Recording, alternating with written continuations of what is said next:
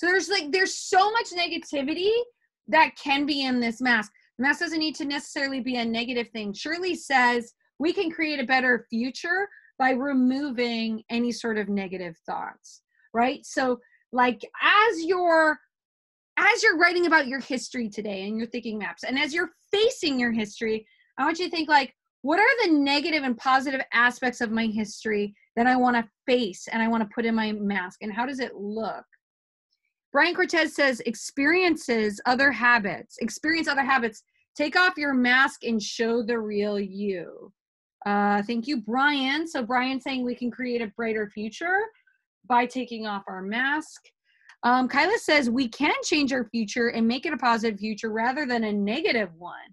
So even though it's been negative, we can change it, Kyla? We can improve our attitude and always think positive, right? So we need to change our thoughts, guys. We need to change how we see ourselves.